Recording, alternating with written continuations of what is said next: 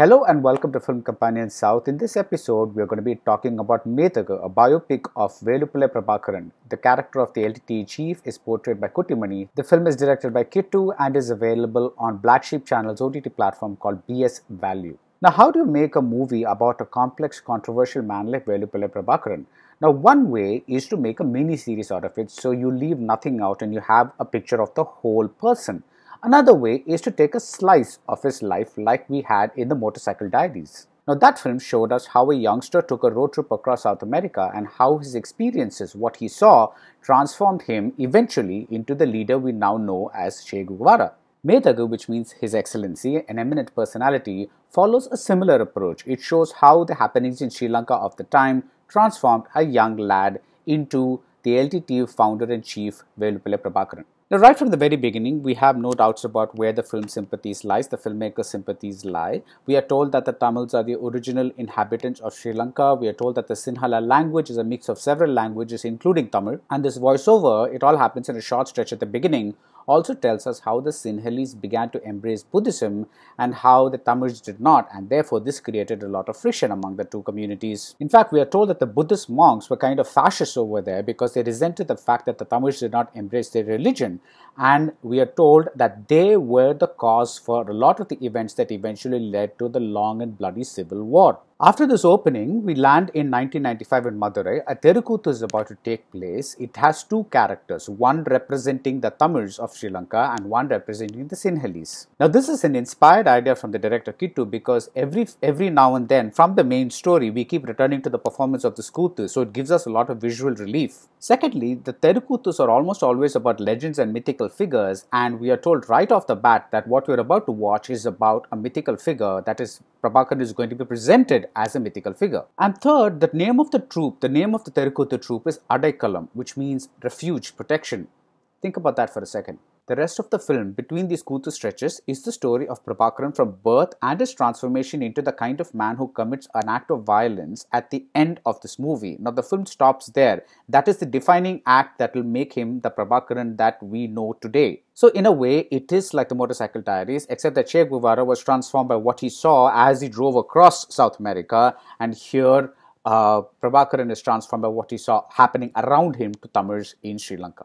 In fact, for the longest time, Prabhakaran is almost a supporting character and Sri Lanka is the protagonist, the events happening in Sri Lanka. We see how successive prime ministers adopted the Buddhist ideology of chauvinism against the Tamils, and we see a series of non-violent and violent attacks against the Tamil population. What is a non-violent attack? For example, we are told that a lot of the Tamil population were very educated and they held very good jobs in the government. Prabhakaran's father himself is a government officer. And this threatened the Sinhalese, and they worked hard. They brought about a bill to strip the Tamils of their education rights. And if you want an example of a violent attack, there is the World Tamil Research Conference taking place, and they unleash a police raid against these peaceful people who are just speaking about Tamil because they fear that this will instill a sense of bravery or chauvinism in the Tamil people themselves. The first major political leader we see in this movie is Thandai Selva, a person who is a follower of Mahatma Gandhi. He wants to do things the non-violent way. But soon the Tamils realize that this is no longer going to work. Holding placards is no longer going to work. In fact, this line is repeated several times throughout the movie. In fact, the young Prabhakaran himself, who's sitting on his father's lap, turns to his father and says,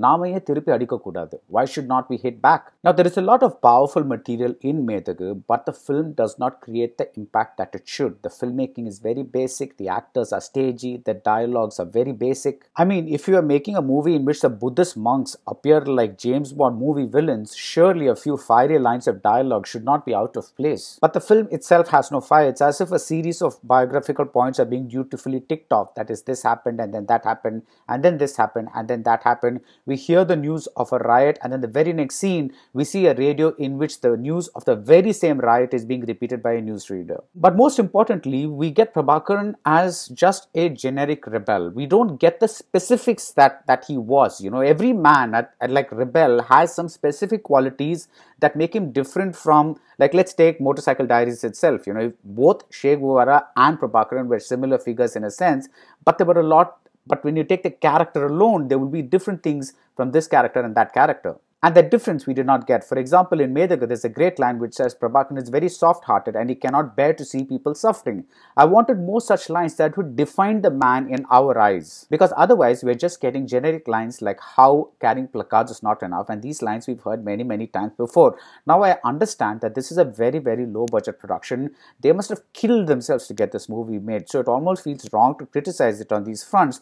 But even if the filmmaking took a hit, even if you could not get the cast that you wanted, even if you could not get the equipment that you wanted, the script could have been stronger. But still, there are some powerful scenes. There is one very good scene in which Prabhakaran is talking to his father, who still wants him to abandon his principles and run away elsewhere and work. And this scene is intercut with a scene where a young Tamil woman in her home is being harassed by an inspector, and we keep cutting back between this scene and that scene and this scene and that scene, and we think that a certain thing is going to happen. But then the end of this cutting back and forth between these two scenes, the end reveals how much of Prabhakaran's ideology has spread amidst the Tamils in the state. Sometime back, there was news that there was a movie called Seerum Puli that was going to be made with Bobby Simha as Prabhakaran, but Methagu has made it first, and with all its faults, it is a biopic that is an important one about a very crucial figure in not just Sri Lankan politics, but also Tamil Nadu politics. That's the end of this episode. If you like this review, do subscribe to Film Companion South, and see you soon at the movies.